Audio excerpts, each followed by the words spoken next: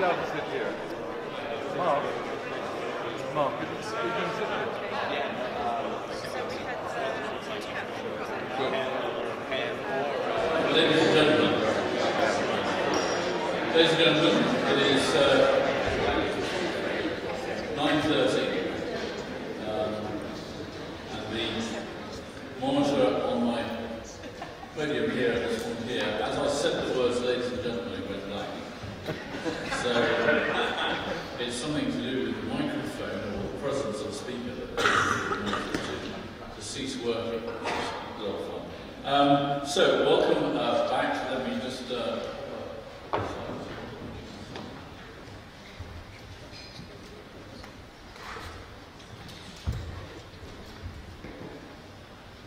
right. So welcome back to Research and to Reader.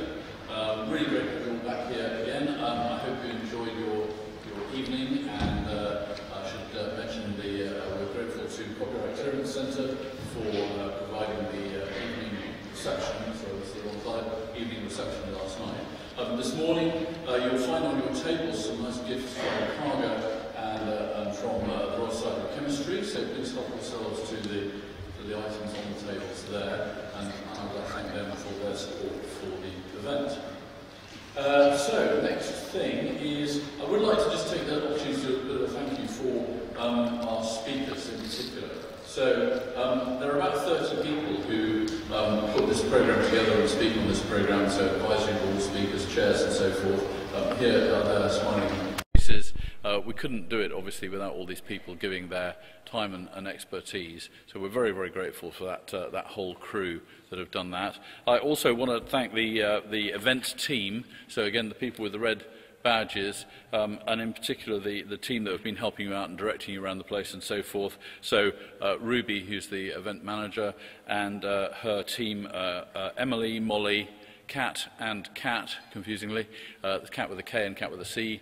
So they've been doing a great job for the last couple of days, and will be continuing to do so. So that's very useful indeed. So thank you to you all. Just a quick other announcement. So Christine did a great job of promoting her book, and I thought I would help with that a little bit more. So she's got her book out, and you should definitely buy a copy. She didn't bring a whole load of copies herself for signing, I don't know why, but anyway, I'm sure they're available at all good bookstores. That also gives me the opportunity to mention Rick's book. So Rick has an excellent book out. I've read it on Kindle, and I recommend that. Again, there doesn't seem to be a signing scheduled, so I don't know what happened there, but do buy a copy. If anyone else has a book out at the moment, do let me know, and we'll do that. But I admire them for doing it. As Christine said, you need a certain amount of perseverance to get these things finished. So seeing Rick's face on there makes it easy for me to move directly on then to the debate. So I'm just really literally going to hand over to Rick, and he's going to introduce what happens next.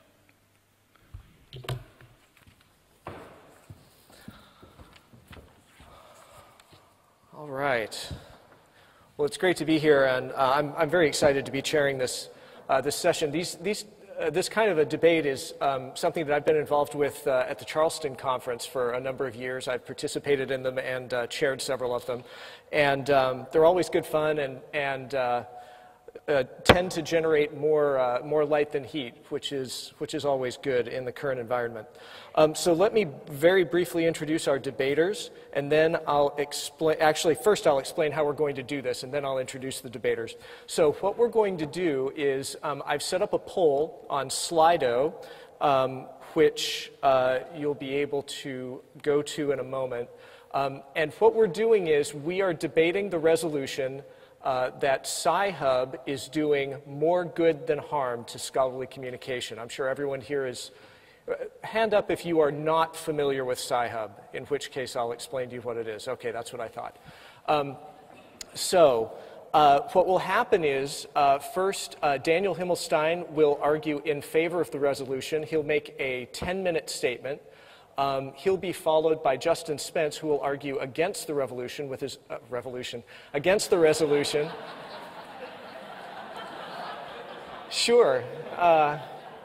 with his own 10-minute statement. Then Daniel will provide a 3-minute response. Justin will provide a 3-minute response. We'll then have some time for Q&A and discussion with the audience, following which we will take the poll again. And the winner of the debate will not be necessarily the person who has the most votes on his side, but the person who has moved the most votes. And there you go. And then that way we'll declare the winner. So Roger, let's go to the live poll, which is active. So if you go to sli.do and then enter the code 3591, you will then be able to click through and register your agreement or disagreement with the resolution. So let's do that right now. I think we've got the poll instead of the... Oh yeah, I think I may have given you the wrong URL. Is it working? Roger, is it possible to go through to see where we can see the results live? My apologies. The code is 3591.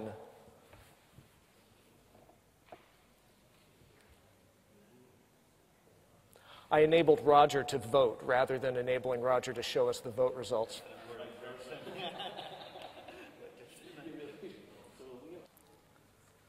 Can anyone who's voting see the results?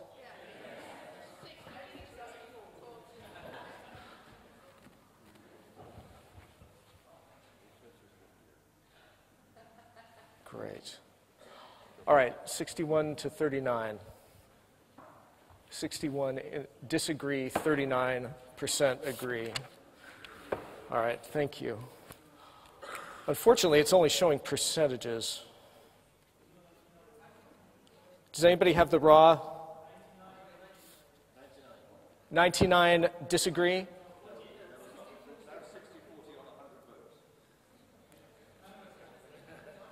Okay, 60 disagree, 40 agree. All right, I'm going to call it at 60 and 40. I have lost communication with, oh, there it is. All right, so I will now deactivate the poll and reset the results.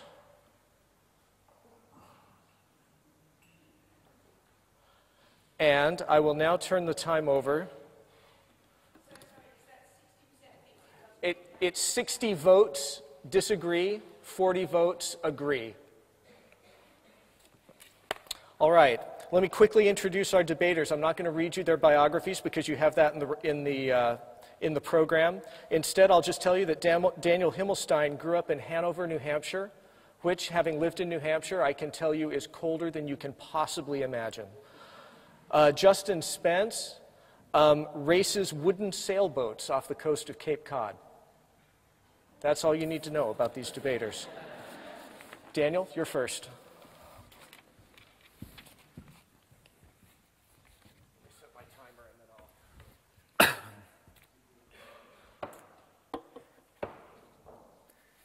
Thank you, everyone, for having me here, and excited to share my views. Are we ready to go, Rick?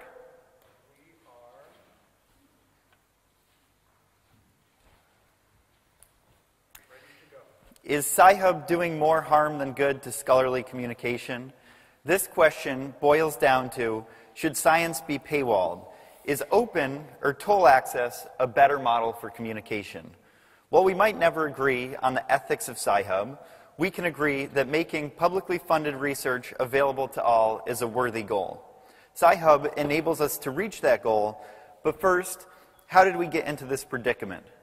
Before the internet, print journals were the best way to distribute articles to academic communities. Since physical distribution has a non-negligible per unit cost, toll access made sense. However, with digital publication, the bandwidth to deliver an article cost a mere fraction of a penny. Yet readers encounter paywalls demanding 30 sterling or more. Why? Because we inherited a toll access system from the print publication era. Toll access in today's world is bad for two reasons. First, it deprives access. Second, it leads to exorbitant costs. Scholars publish to add upon the eternal scholarly record. How good, however, is a record locked behind paywalls, such that the vast majority of Earth's inhabitants have no access? Do journals fund the research? No. Do journals pay royalties to the authors? No. Do journals pay the peer reviewers who evaluate the quality of submissions? No. Do journals pay the academic editors who manage the process? Usually not. In rare circumstances, journals may provide copy editing. I've never experienced that luxury, however. Then why do journals receive an exclusive right to sell access? The legal answer is that the authors transfer copyright. The social answer is that authors prefer to publish in prestigious journals, whose toll access status is not causal, but simply vestigial. The ethical answer exists not. The rights to scholarship should be dedicated to society at large. Copyright laws cover original works of authorship, such as prose and composition. Yet when a reader buys access to an article, they pay to access the findings and ideas, which, although explicitly outside the realm of copyright, are so entangled by the medium of publication that no alternative route of access exists.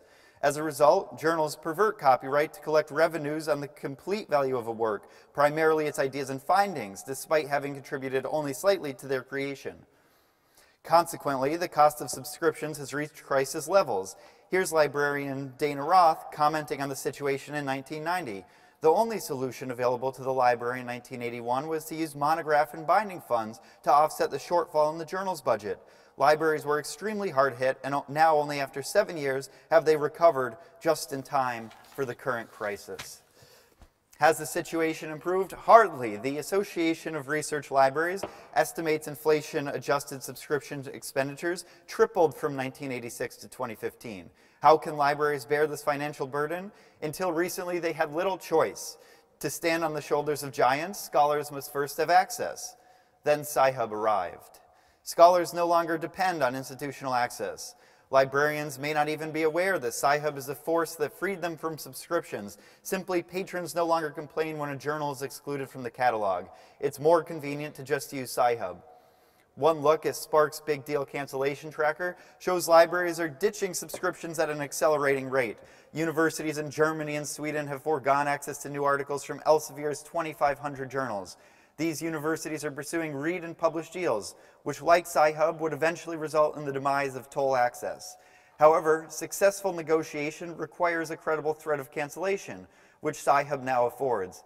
Industry insiders are well aware, as a publishing consultant recently expressed to Nature News. Esposito thinks that the German institutes have leverage over Sci-Hub because their researchers can access papers on the illicit sharing site Sci-Hub. We've estimated that Sci-Hub's usage has been growing by 80% a year, measured both by Google search interest and download logs. In 2017, Sci-Hub provided access to 500,000 PDF downloads. Each day, that is. 20 times more than the University of Pennsylvania, whose library spent $13 million for their access. Sci-Hub contains 85% of articles published in toll access journals. However, based on which articles have been recently cited in the literature, we estimate Sci-Hub fulfills around 96% of requests. Extrapolating forward, it's clear that subscription publishing is doomed. In the words of Elsevier's vice president, what library will continue to subscribe if a growing proportion of articles is available for free elsewhere? A rare instance where an Elsevier executive agrees with Sci-Hub's creator, who wrote the effective long-term operation of Sci-Hub will be that publishers change their models to support open access because closed access will make no sense.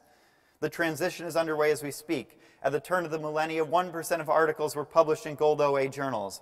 In 2018, that number reached 13%. While these trends are promising, continuing pressure from Sci-Hub will be crucial to flip existing journals open.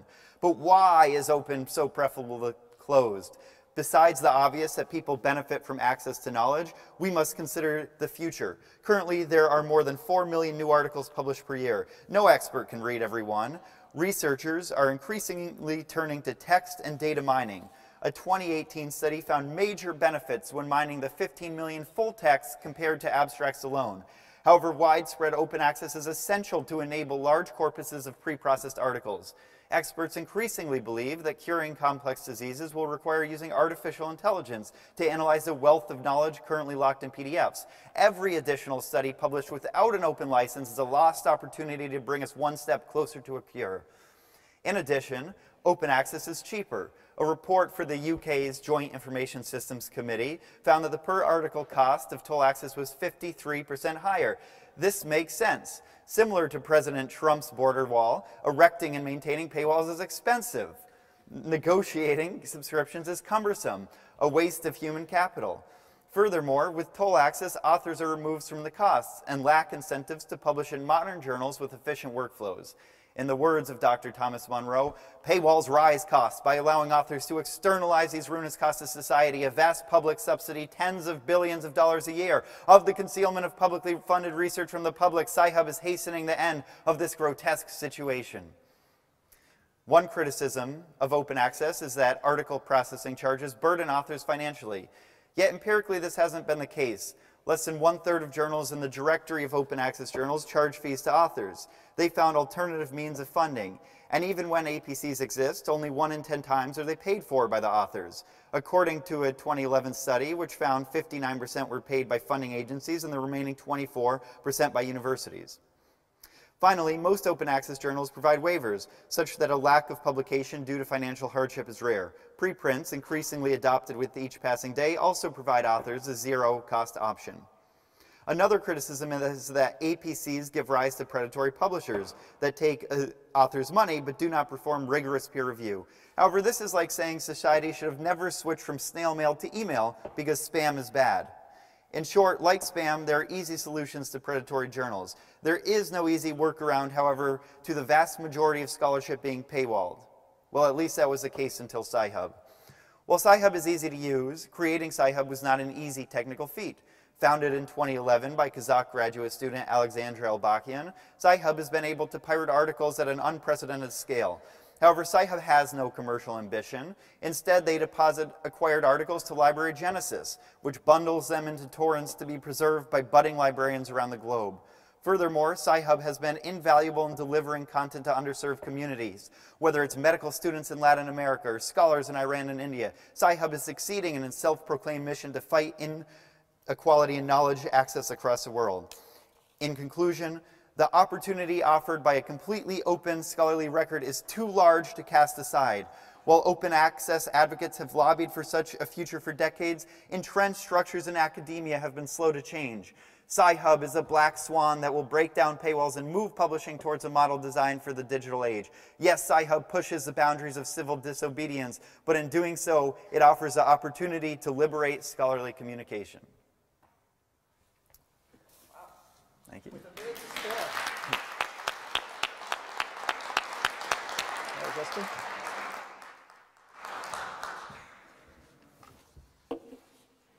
While we're waiting for the cue to start, I'd just like to say a quick good morning and thank you to Rick and Mark for inviting me and what I hope will continue to be a fun and an enjoyable experience.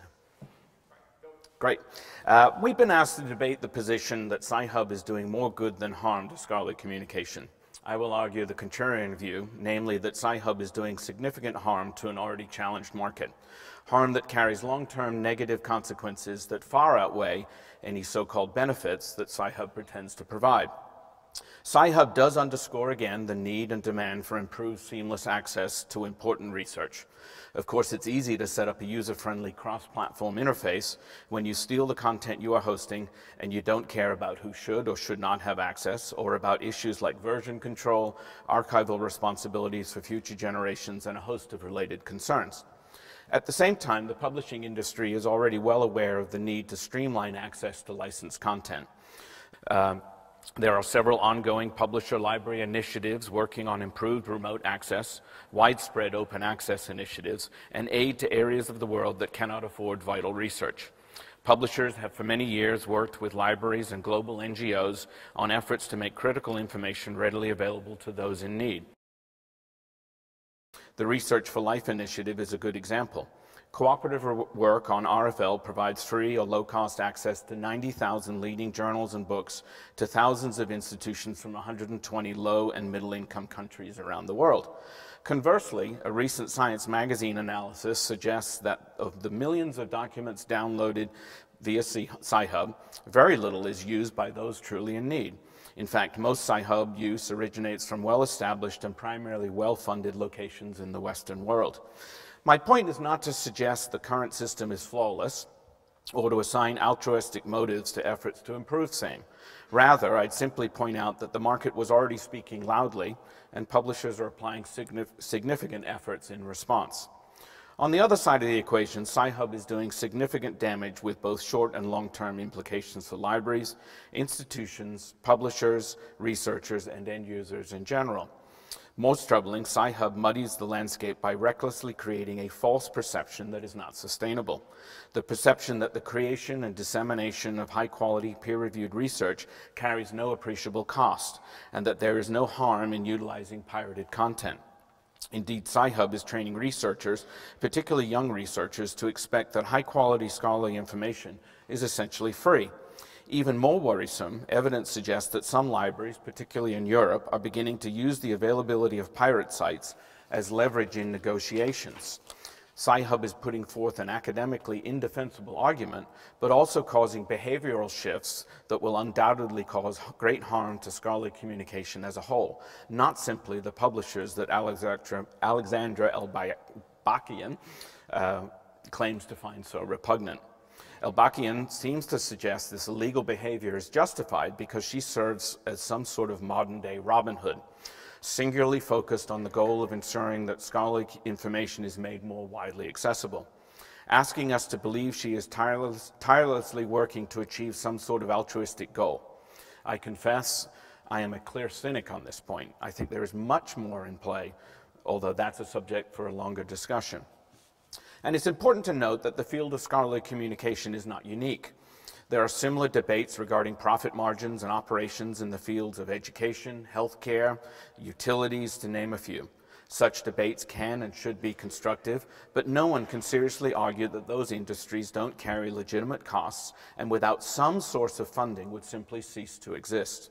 Accordingly, the motives behind Sci-Hub, in my view, are irrelevant. Theft is ethically indefensible and cannot be seen as a viable solution to perceived market inequities. I may think the healthcare industry, particularly in the US, is a public good industry that is significantly flawed. I do. However, under no circumstances does that justify my walking into my local pharmacy and simply stealing whatever prescription drugs I may want or need. It's also academically dishonest to suggest simply making things free is any sort of real long-term solution. The world of scholarly communication is complex, and solutions to challenges are not always easy or fast. Perhaps there is no better illustration of this point than the recent financial performance of the Public Library of Science. PLOS is an important effort with good intentions. It's also an effort that enjoys a not insignificant allocation of public monies, and yet despite that significant benefit, PLOS has struggled both financially and in terms of developing and maintaining a long-term manuscript flow. There are important things to learn from the PLOS initiative, not the least of which that there are no magic bullets. I think it's also valid to ask why scholarly research community is not flooding PLOS with vast amounts of the very best and highest caliber research. Probably because the dynamics of scholarly communication are complex and not simply a reflection of a universal altruistic desire to make all information freely accessible to anyone who has an interest. Despite all this, Sci-Hub continues to foolishly encourage a false and unreasonable set of expectations for a new generation of consumers. Long-term economics cannot support a system forced to endure such wide-scale theft and negative shifts in behavioral norms. And continuing on this path will produce negative outcomes for all. The more immediate short-term damages caused by Sci-Hub are no less concerning. Sci-Hub represents a clear risk to the security of personal information. There is ample evidence demonstrating that Sci-Hub employs phishing, hacking, alterations of personal profiles, and password theft to illegally acquire content. This reckless violation of system security adds significant risk to all parts of the research chain. And it's not clear that the security breaches are limited to stealing content. Joe DeMarco, a former assistant U.S. attorney for the Southern District of Manhattan and a noted expert in cybercrime, stated at a recent SSP conference, quote, "I have never once met a cybercriminal who set out to gain access to a database for one purpose and only confined themselves to that one purpose once they got inside the database. It's not how criminals think," unquote. Indeed, Rick Anderson wrote in a recent Scholarly Kitchen article about the dangers of security surrounding network credentials and the risk of unapproved access to email academic information and grades, personal financial information, department budgets, hiring information, and personnel records. Security concerns surrounding Sci-Hub and their ilk also drive up all costs and to all facets of the industry. Combating wide-scale theft involves significant technical and staffing expense for publishers, institutions, and libraries alike. My company works with libraries and publishers to help stop attacks and thefts of content. Over and over again, we've seen instances where IT systems are slowed and/or incapacitated, access to electronic resources is compromised for all, staffs are required to divert work towards time-consuming and urgent analysis, and security of all sites must be reset. Demands for related improvements to hardware and alternative access mechanisms are similarly expensive. Sci-Hub also corrupts usage reporting, even for open access content, compromising efforts to determine important readership patterns and further clouding efforts to pursue different economic models and the value of same. And finally, the impact on the smaller contributors of the world of scholarly communication is real. There are some popular big players that tend to get much of the blame for the perceived woes of the market, publishers such as Elsevier, Wiley, Springer, etc. I'm not going to get into that aspect of the discussion, but for those that subscribe to this belief, it's worth noting that if Sci-Hub undermines revenue generation and drives up costs for all, common sense suggests that it will be the small publishers and societies that feel the brunt of things far sooner and to a far greater degree than the larger endeavors in the industry. Time precludes my expanding further, so I'll close with a final thought. Reasonably priced, ready access to important research that saves and improves lives is important. I think on that we can all agree. Unfortunately, some want to take that to an extreme, thereby suggesting that anything that moves us towards that end should be universally acceptable. In other words, the ends justifies the means. To that, I'd respond with a quote from Nick Harkaway, author of The Blind Giant, Being Human in a Digital World, who says, quote, "And don't tell me the end justifies the means, because it doesn't. We never reach the end. All we ever get is the means. That's what we live with," unquote. Sci-Hub, in my view, is nothing more than large-scale theft. As a means, it is neither sustainable nor defendable. In my view, it's also not something we should live with. Thank you.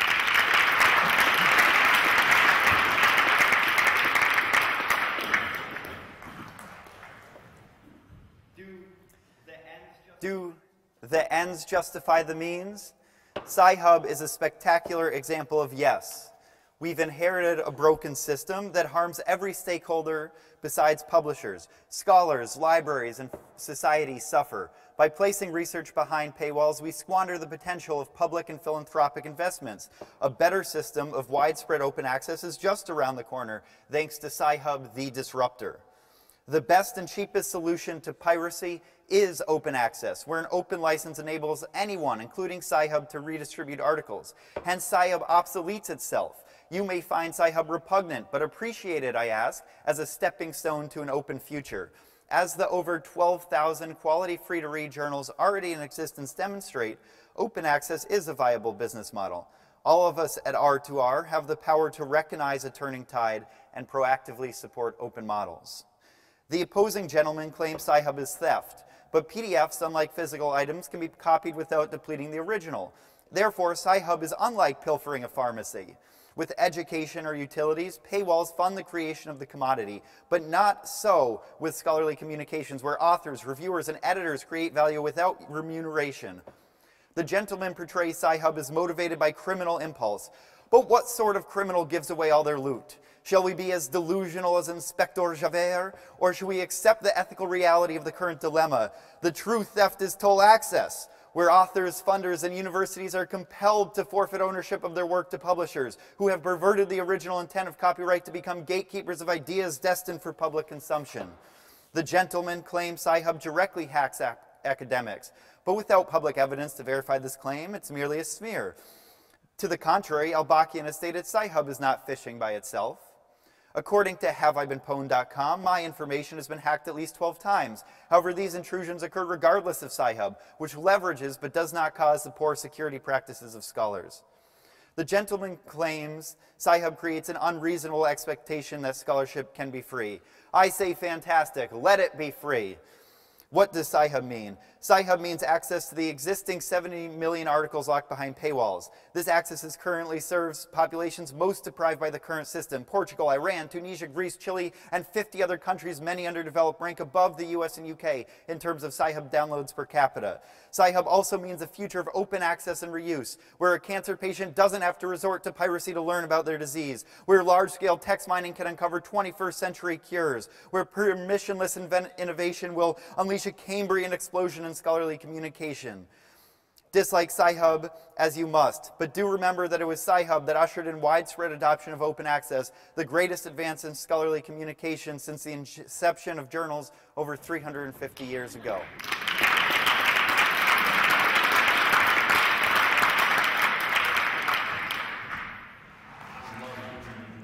I love being in England in a debate. I never get called a gentleman, certainly not on stage. So. I don't believe the question of whether Sci-Hub is doing more harm than good boils down to whether science should be paywalled or open access is a better model.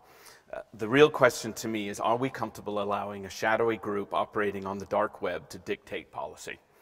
A group headed by a person who openly flaunts established law, refuses to be transparent about her funding sources, and dismisses concerns over hacking and security by saying that she doesn't think passwords are used for more nefarious reasons, and that, as a rule, they are not.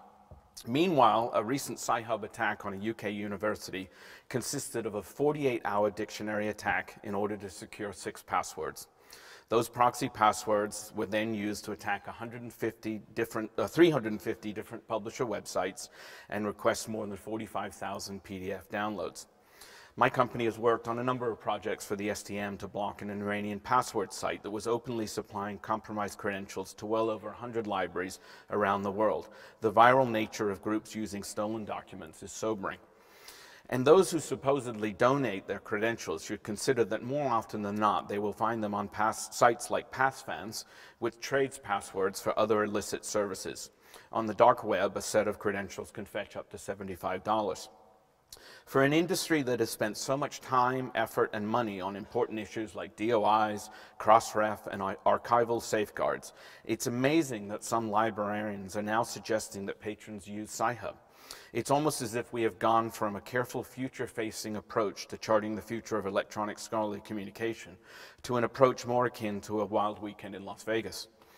Safety and ethics aside, I also don't see any evidence to suggest that Sci-Hub has had any positive impact on the growth of open access. Open access started in 2002 or 2003 in Budapest, Bethesda, and Berlin. Sci-Hub, on the other hand, did not start stealing content until 2011. It's not Sci-Hub that will bring about productive change in open access. Rather, it is a total revamping of the scholarly reward system that Mark Schultz mentioned at the very end of his keynote talk yesterday. I confess I was hoping that this important issue would have received more than a cursory mention, given its obvious importance. Yes, journal prices have increased significantly over the past 30 years, an issue that rightly demands careful attention. But again, it's important to note that there are other areas of public good that are equally problematic, such as housing, education, healthcare, insurance, and a host of similar industries important to public welfare. College Board's 2017 Trends in College Pricing in the U.S. reports that the average tuition at a private, nonprofit, 4-year institution in the U.S. went from $15,160 in 1998 to $34,740 in 2018, an increase of 129%. Of course, that does not include room and board, which also had increased precipitously. Thank you, Rick. All right, I'm going to cut off then. Thanks. All right.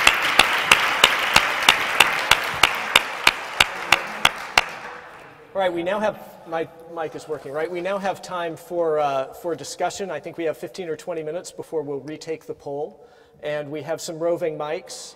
So anybody who would like to make a comment or ask a question of one or both of our debaters, please raise your hand. And Anthony, surprisingly, is the first one. Anthony Watkinson, Cyber Research. And I've just been looking at your CV, Daniel, and I'm sorry to see you've lost your moustache. Do you have a moustache in your picture on your site? Yeah. The audio quality is. Say Sorry, that again. you've lost your moustache from your... No mustache. No. Yes, I used See, to. that sort of thing worries me about somebody. But anyhow, just one point. I enjoyed very much your presentation. Journals do pay editors. All the Elsevier journals pay their editors. All the big all the societies pay their editors. Virtually all the societies. All the publishers do in your field. Yeah. I just got invited to be a publisher. Or, I'm sorry, a editor a couple days ago. I don't think I'll be getting paid. What journal was it? What journal? You can't remember. Scientific Data, I think. Oh, well, it probably is a new Nature journal. Is it an open access journal? Yeah. Okay, yeah. I don't know. But managing editor and an editorial board member. No, a guest editor for a specific article. Yeah, okay. Oh, for an article? Yes. Yeah, okay. But they do, I can tell you definitely, publishers here pay their editors sometimes a very large sum of money indeed. I was somebody told me 100,000 the other day, pounds, but I know it's been quite high. I've had paid £40,000 to an editor 10 years ago. Okay? But I'll tell you more later if you like. There is evidence for this. Okay. So definitely some of the people doing the important selection work are paid, but I think many of the people doing but there are work are not the point paid. is there are larger costs than you make out. And it doesn't matter, not against open access or anything, no, but there are larger costs.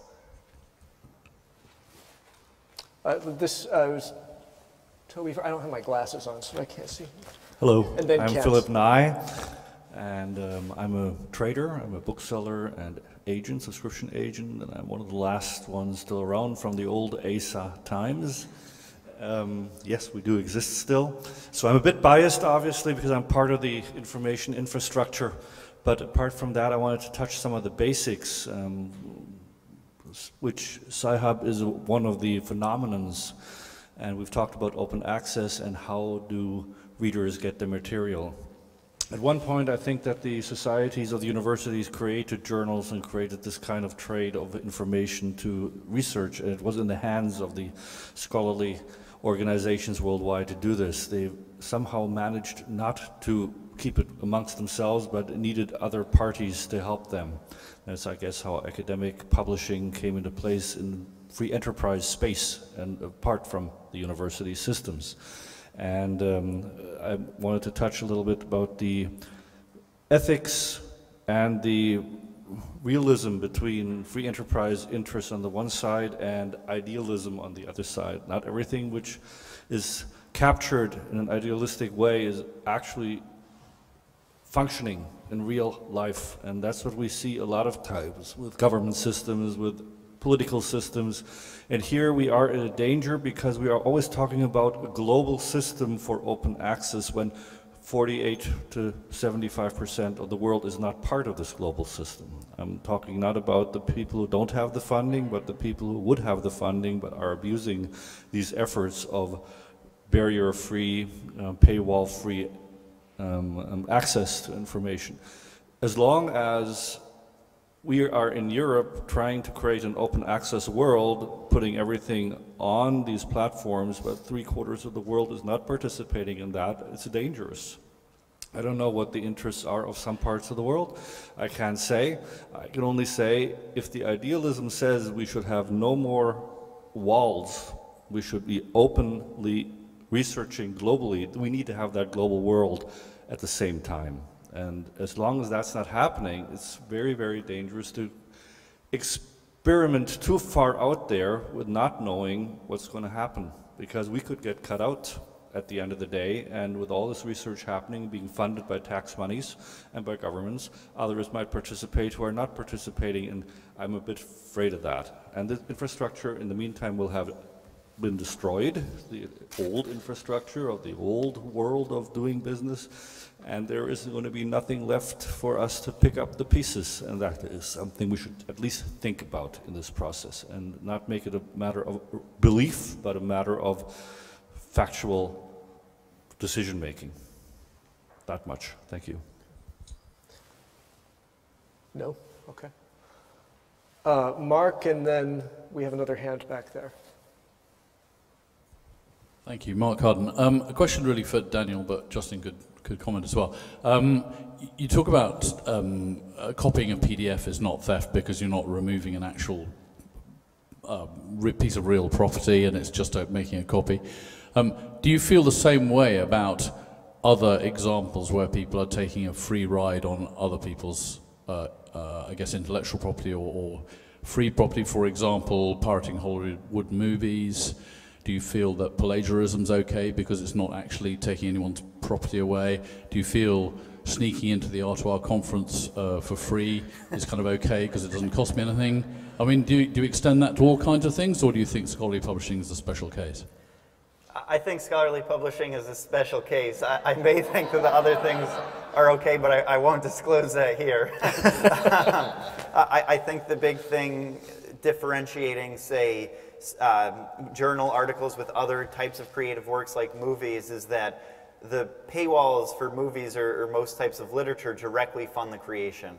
And I think that's an important factor. You know, was the work created to sell access to that work? Is that the funding model of creating the work? And with scholarly publication, it usually is not. Where the model to create the work is that the public is funding it and the scholars want it to be open to disseminate their ideas most effectively. So I think that's kind of the biggest distinguishing factor.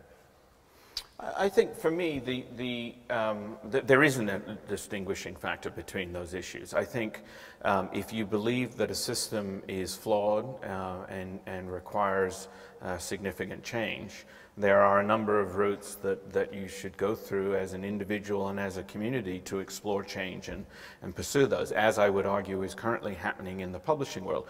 You know, keep in mind, the electronic world of publishing is relatively new compared to the decades and centuries of print publishing. And it's a complex industry. I think it's unreasonable to expect that we're going to turn the switch and have it fundamentally different than it's been for a long, long time. And there are infrastructures and also brands that are involved. Harvard University enjoys fantastic brand recognition around the world for good reason, but that didn't start yesterday. That started over decades of work. Same is true for the New England Journal of Medicine. Why does an author want to publish in the New England Journal of Medicine? All right? Because they want to get exposure, they want to get credit, they want to get recognition. All perfectly viable reasons. But again, talking about the issue of scientific reward, until everybody's on the playing field saying everything should be free, including the work I do, and it doesn't matter where it gets published as long as it's out there, if we move to that world, then we'll be great. It'll be a lot easier, but we're not in that world, and so I don't think there's a distinction. So we have a mic right over there, and then Kent.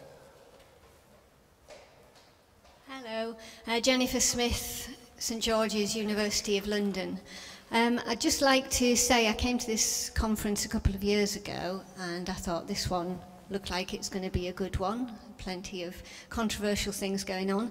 I said to comment then at the time that the profits that a lot of the big publishers are making, I mean, fair profit seems okay, but if you have a look at Elsevier's profit that were just announced a few days ago, it's there on the internet, you can see how much it is for yourself, is that a fair amount of money? When you think of people doing fun runs for charity, cancer charities, things like that, raising money, do they think the money that they're raising is going into shareholders' pockets? No, they think they're going to the research, it's going to the research.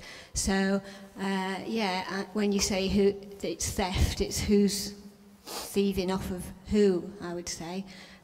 So that's my controversial comment. Thank you. Kent? Yeah. You okay, Rick? You want me to go? Please, yeah. Okay. So it strikes me that the idealism around free scientific content has actually made institutions soft targets in the parlance of hackers. This has been an ongoing initiative for 20 or 30 years by all sorts of nefarious players on the web to find ways into the networks that we now depend on. If you read anything that has been written since 2015, you know how long-term this has been. So I guess I want to ask Daniel especially, how do you maintain the idealism while also hardening the targets so that identity, passwords, records, accounts aren't hacked like they're being hacked now? How do you reconcile a site that is basically piggybacked by Russian hack farms and stealing content and then using that as a Trojan horse to steal other things? How do you reconcile that with the fact that we need a future where we need to harden against these things? So I think I view Sci-Hub as a very temporary thing that once all journals are open access, loses its relevance and will need to hack no more articles. And whether it's good or bad for scholarly communications, I think, is a little bit different of a question than, how is it for digital security? But, computer security is always a sort of arms race, and because of hackers, of which Sci-Hub is just, one of many, universities are adopting better security practice. So, for example, at University of Pennsylvania, we now need to use two-factor authentication to log in. This actually does apply to this topic, though, because as university access gets more difficult, so for example, if I have to pull out my phone to now access a paper on my computer, I'm more likely to directly go to Sci-Hub. So while increasing security prevents piracy, it also makes more end users for convenience. If I could jump in just as a quick please. I think for me the concern is that that security is an arms race, and anybody who's involved with budgets of organizations will realize what an extraordinarily high cost that is, and that cost is not going to come down. And so there are real risks associated with the Sci-Hub. And to the question of, when everything switches to open access, Sci-Hub will become irrelevant. I'm reminded of in 1998 when electronic publishing was really pushed into the market as a viable option for library access. Everybody talked about the demise of print. Well, that tail has been very long. There's still a fairly significant amount of print, particularly in less affluent parts of the world. It's still there. I think the chances of the industry going full open access, no paywalls whatsoever, in the relative short term to make Sci-Hub irrelevant is probably wishful thinking. It's going to be a longer process than that, in part because it's not just the publishers that have to change, but it's all facets that have to change, including the researchers and the decision on where to publish, why to publish, and the like. So I think David at the back was the next. Thanks. David Thew, Commercial Director at Maverick. I'm interested to get a sense from the panel of where they think the funders stand on all of this. Without the funders, none of this is possible.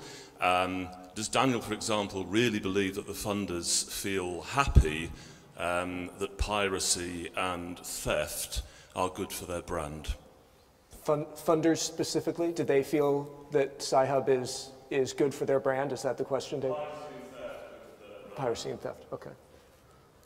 I don't think that piracy and theft to Sci-Hub is associated with the brand of funders. I think funders just want their research to be accessible. I think the question of funding in terms of where information is published and whether it's associated with breaking the law. I mean, there's been certainly court decisions demonstrating that Sci-Hub has clearly broken the law is a bad thing, and I think most would not want to be associated with it. And I think the question of funding can also be flipped on its side, getting to the point that Kent had made. Who is funding Sci-Hub? Ms. Elbakian won't answer that question. And if you think about the server farms they must have to acquire the content, maintain the content, and manage the incredible flow of demand for information, I think it's a viable question. Where is that funding coming from? Because again, it implies that research can be free. Somebody's paying the boat for her, and I'd be really interested to know who that is. If I can comment quickly, the Sci-Hub webpage has donation links, so you can donate in Bitcoin, and we actually looked at all the donations they've received, a few $100,000 US dollar equivalent of Bitcoin, and so a lot of funding probably comes from donations and people who have been given access and want to contribute back. I think, in all due respect, I would be concerned about an industry that is funded by Bitcoin. Bitcoin is an interesting initiative and is in its early stages and will have an interesting future. But not all of Bitcoin is clear and transparent. I think Katrina was next, and then...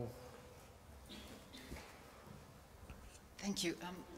I'd like to agree with Justin. I think no one who's been in the open access... Could you put the mic a little closer? Oh, no one who's been in the open access debate for any length of time has ever argued it's free. And in fact, I think the cost is increasing as the infrastructure and technology support also needs financing, which is a big hole. I also think that transparency is absolutely fundamental. But that also applies to the publishing industry. Mm-hmm. And where we don't have price transparency and where there are non-disclosure deals, I think, you know, it is lacks the same sort of transparency you're arguing against Sci-Hub. And I also agree that fundamentally the entire problem rests on the reward system. And that is the greatest barrier. And while there are no incentives for any of the key actors to change, whether they're researchers or institutions or publishers, because they have a vested interest within the system that actually supports either their revenue stream or their reputation, to the extent that I think researchers don't even realize they're trapped within that system, then we have to find ways to disrupt it. And so I have two questions is, when does change become slow enough that disruption is justified? And at that point, do actors like Sci-Hub, regardless of whether they are illegal, become justifiable in the fact that we're even having this debate and helping to have that disruption? And Jean-Claude Guédin, who was leading the expert group on future scholarly publishing for the EU, makes the point that the only actor in the system who is outside this sort of Russian doll, this nested ranking system, I don't think he uses that term in the actual report, are the funders, because they are themselves not ranked. And if they're able to get together, they can also aggregate and have the power and influence. And that's why Plan S is so upsetting to everyone, because it's so disruptive. But things like Plan S and Sci-Hub, I think, are symptoms of immense frustration by the fact that people can see the potential benefits of not just open access, it's just the tip of the iceberg, but it's open science, and why things aren't changing fast enough. And in that regard, I think Sci-Hub is an important landmark. And how else are we going to speed up the rate of change that's required in scholarly publishing?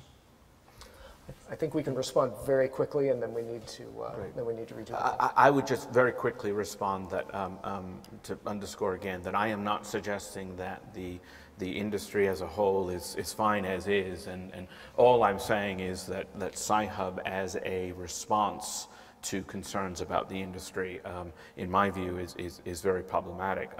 And I guess just shortly, I agree with you that when change is slow, then kind of you sometimes have an opposite reaction. I think there's actually been a fairly significant amount of change. It hasn't been as fast as some want, but if publishers were just digging in and saying, no, we'll never do open access, then I could understand that. But again, when you look at, it's not just the publishing arm of it, but it's also the reward system, and all facets of the system need to change. It's complex. It's a pretty big ship, and those sorts of ships tend to turn slowly, and I don't think putting a mine in front of that ship, which I view Sci-Hub as being, is responsible. But, you know. I want to clarify that I don't think publishing has no cost to do. With open access, that cost is still paid, just in a different way. I think the question brings up the point that open science is much bigger than open access, and once we get open access, there's still a lot of work to do to make science more open. However, I think that work becomes easier in a few ways. When journals don't have to focus on paywalls, they can focus on other tasks like making the articles and the history behind them more reproducible. And when authors have to directly pay APCs or have to use their grants to pay it, it makes them have more competitive pressure to choose a journal that's providing the best services for the cost, which I think can break some of these, the stagnation in the innovation in the market. All right, and with that, we need to now close the conversation and retake the poll. So if everybody would return to sli.do, enter code 3591, Wait, you don't have a Russian. And record your, My bad. and now I can see the results, so, oh, perfect. Get out and vote, it's a close one. Yeah, really? Come on, people. Every vote counts.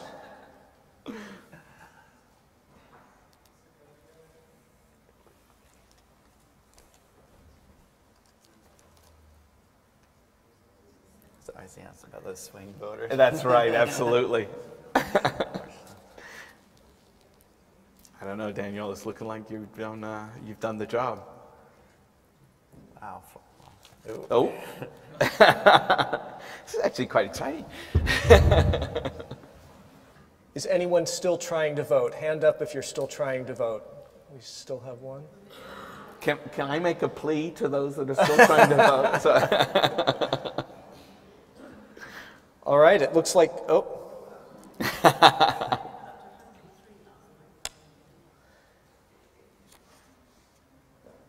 All right, by the percentages, we have now 56% disagreeing, all right, I'm going to close the poll. 55% disagreeing and 45% agreeing. I think that means you are the man. Making Daniel the winner. Join me in congratulating him.